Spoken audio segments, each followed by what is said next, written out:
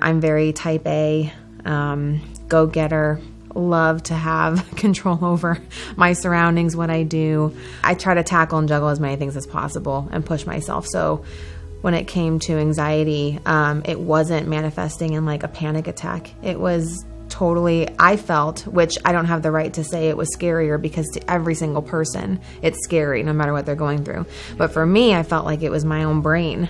It was like, I couldn't just go to the doctor and like, get something checked, or, it was very much in my own head, and my head creating this huge story about like, oh, look, you're not happy anymore, or you're not positive anymore, or like, why can't you, think of some, other things that make you happy or fulfilled. I could even empathize with the not so good feelings, but these not so good feelings had never felt threatening before, and anxiety felt threatening.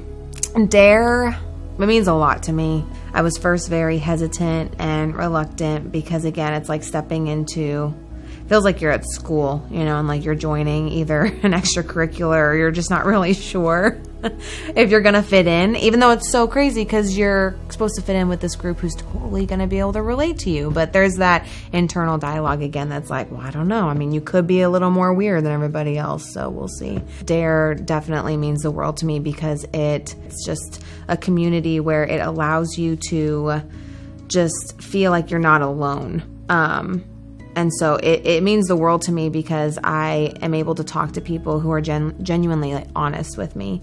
And so for Dare to do that for me, not only increased my empathy, I feel like, but just my understanding for mental health. And I just have such an appreciation and such respect for people that go through things and have the just the confidence and being so bold to say it out loud, because people on the Dare group have completely changed my life with how open that they've been with their experiences, and Barry in general, just like the daily dares too, with the app and stuff. I still listen to them every day, but I thought I was being my authentic self before, but Dare's allowed me to be my most authentic self, not only for myself, but hopefully to help other people.